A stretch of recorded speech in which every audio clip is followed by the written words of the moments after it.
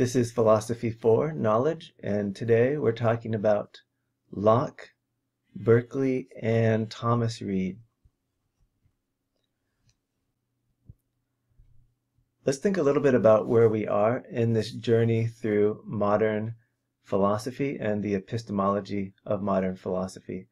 So we saw Descartes brought these real problems into philosophy. He started his project with this extreme doubt. He ends up using the dream argument to doubt everything.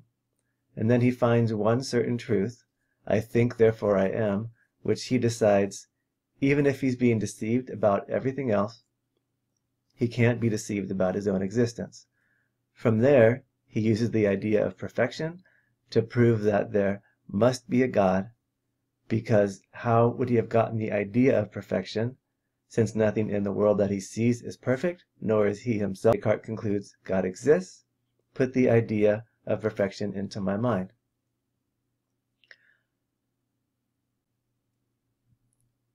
Most philosophers would agree that Descartes did a good job proving that at least our own existence is certain.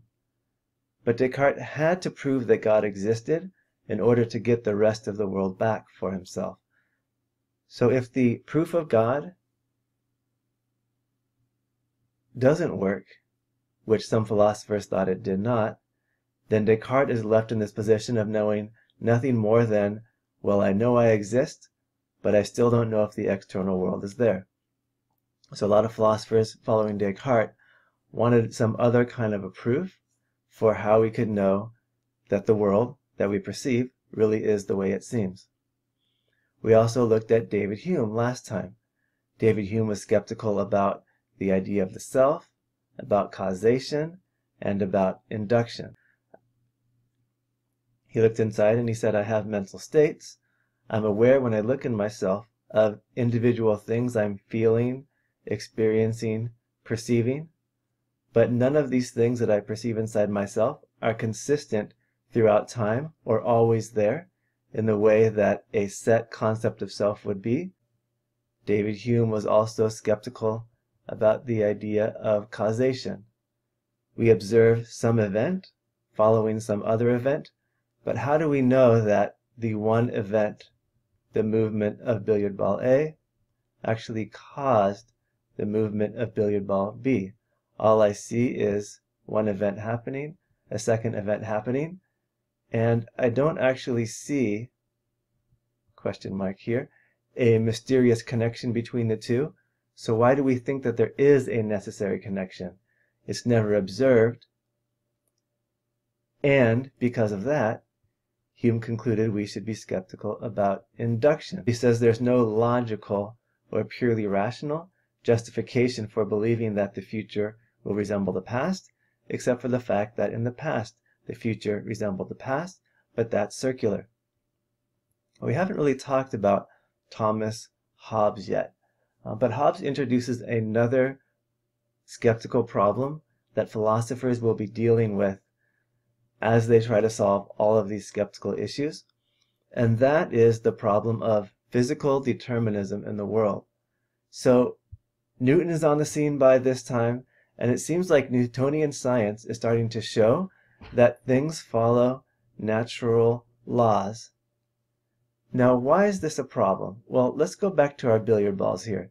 Ball 1 hits billiard ball 2, and as a result, billiard ball 2 moves off in a certain direction with a certain speed. And Newton's laws were starting to show that these kind of interactions happen consistently without exception, and that the movement of everything that's physical can be explained with these physical laws. But then how do I think about that physical body, which is me? This body itself is made out of physical stuff. It's made out of a bunch of things put together that are not entirely unlike these billiard balls. So if I do something like raise my hand, how do I explain that behavior? Well, if I go back to Newtonian physics, I would say, well, it's just atoms and molecules in motion that cause other behaviors, and it's an entirely physical system. Human beings, the human animal as a physical system, is explainable and with enough predictive power, even predictable from the laws of science. So it looks like human behavior, if I say, well, I decided to raise my hand, it looks like human behavior is going to be explained by physics rather than by human will or human choice.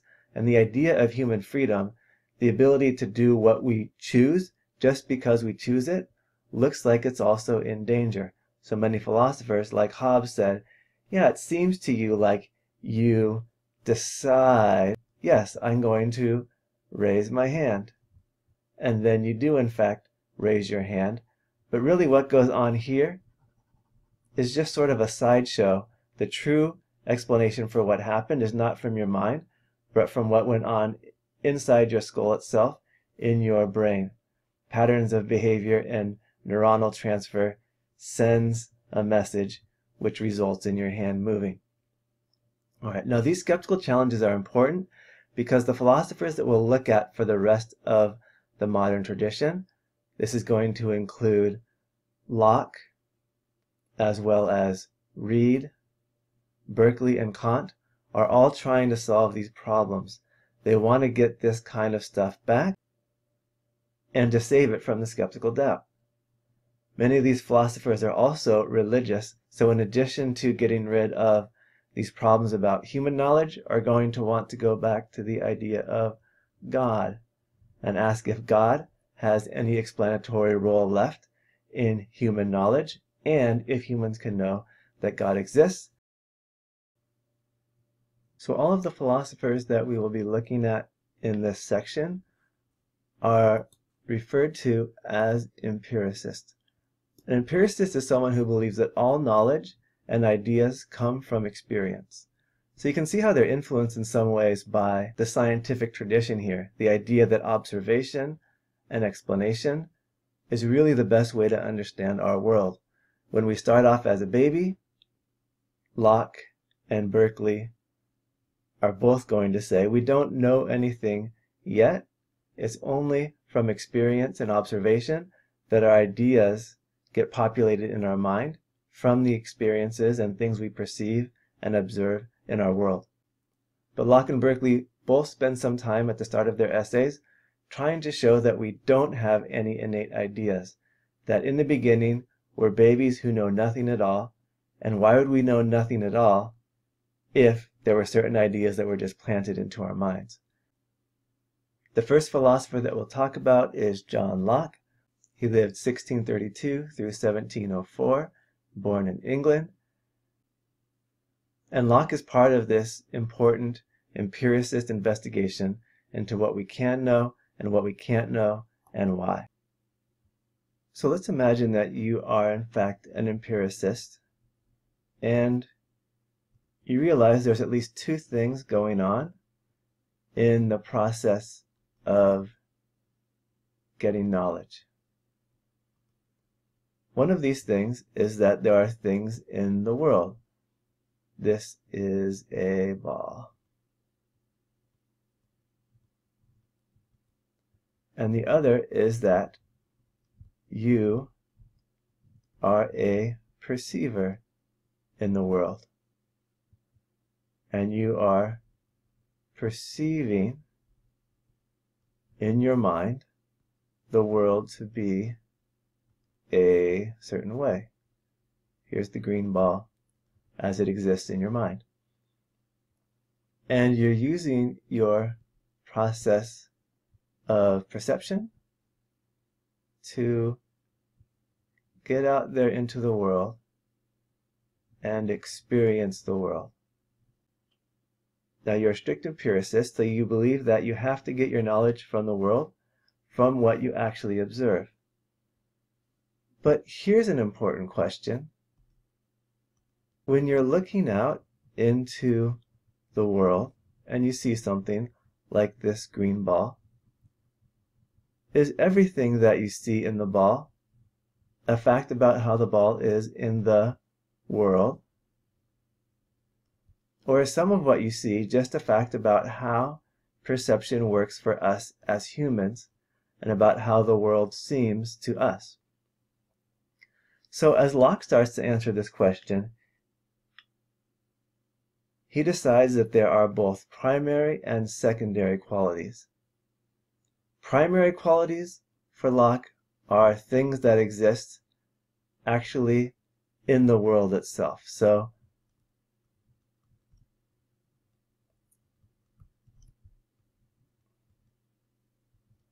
primary qualities are things we perceive about the world, but they actually describe the world as it is. But he also thinks that there are some secondary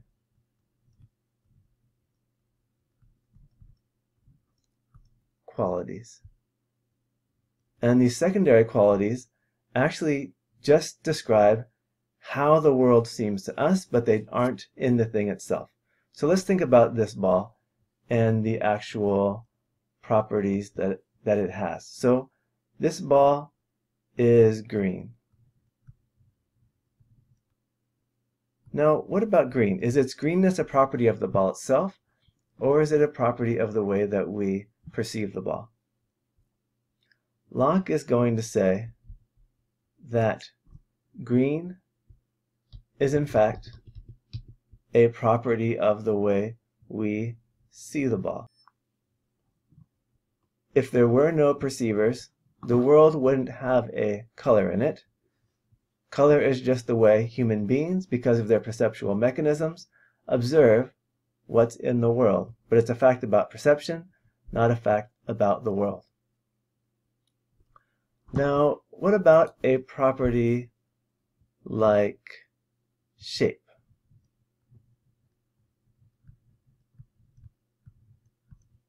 Is shape a property of the ball itself, or is shape just something about how the ball appears to me?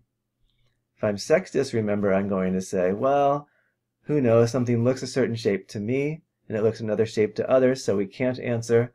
Locke says, well, no, actually, we can answer. We understand the way shape works. It might look different from different angles, but we can give an overall objective description of the shape of an object, and so shape is over here in the primary qualities. It's something that's actually true of the ball itself, and not just the way the ball seems to us. Okay, what about something like the smell of the ball?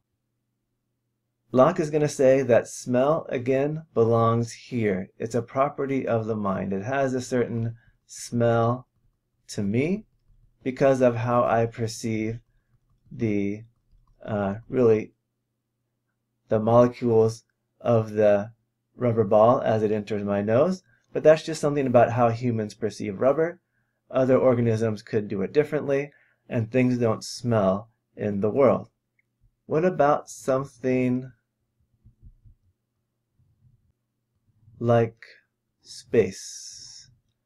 This is meant to be my spatial grid showing the location of the ball here in quadrant B6. Is this a fact about the world or a fact about my perception? Locke is going to say that location is a real fact about the world, something we share among observers and exists in the world itself, and it's not a fact just about how I perceive it. What about something like taste? Well, Locke is going to say that taste, just like the color, exists as a fact about human perception. How about something like movement?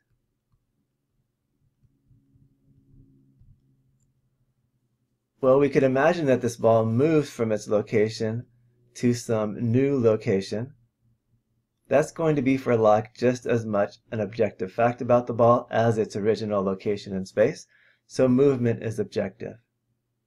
Something like texture, very closely related to shape, and it's a fact about the ball itself.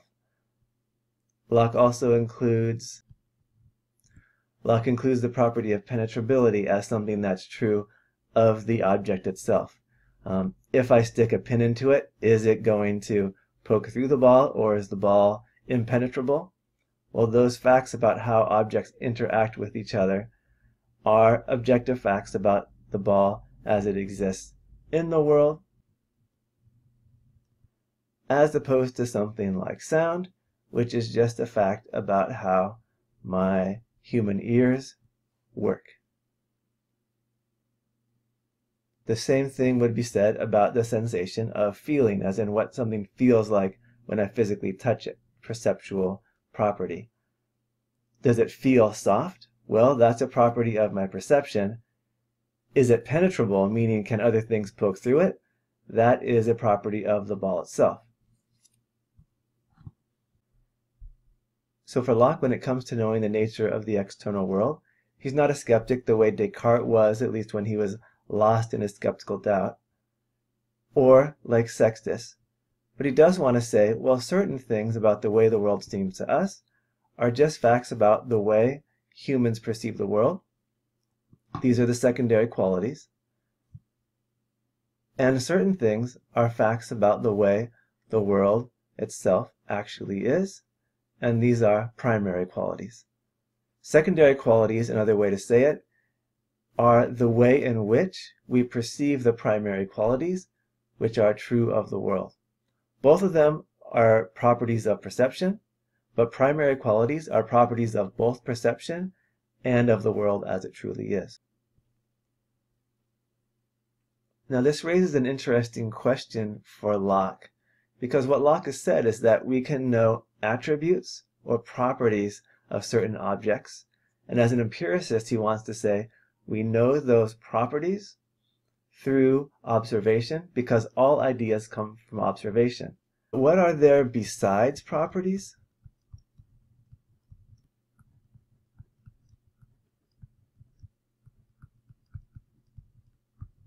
To objects. So a rock is solid, this rock is white, this rock is heavy, it's a medium size. We can observe properties of objects, but is there more to objects than just the properties? You can see how an empiricist might be stuck on this question because all we can observe is attributes of the rock. But Locke also believes in substances. What are substances? Substances are just that within which all the properties inhere. So there has to be something to be white, to be heavy, to be hard, and that thing is the pure substance of the rock that all these attributes inhere within. But this is a problem for an empiricist because how can you possibly observe a substance that doesn't have any attributes? If a substance is just the stuff that the attributes belong to, how can you get past the attributes that we observe, both primary and secondary qualities, and get to this invisible substance which can't be observed? Well, Locke knows this is sort of a problem, but in the reading he says, well, these qualities must inhere in something. The qualities must belong to something. Sure, I can't say anything more about this underlying substance because you can't directly observe it, but there must be something there.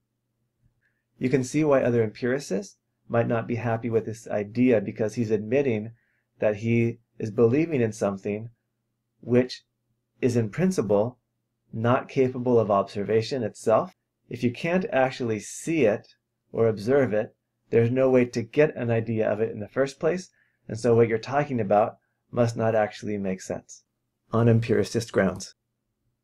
Now Locke also believes that there is similarly a non-physical substance that makes up our soul. This is equally a problem for the empiricist because how do we perceive something like our soul? Well, Locke answers and says, we do directly perceive ourselves doing things like thinking, feeling, willing, etc. And these attributes are all non-material attributes and must reside in something like a non-material substance. Again, I can't perceive it directly, but must make sense that these attributes inhere in something. The attributes themselves are non-physical, so it makes sense to conclude that there's non-physical substance because these attributes must be attributes of something. So maybe we can keep the idea of the soul even from this scientific empiricist perspective.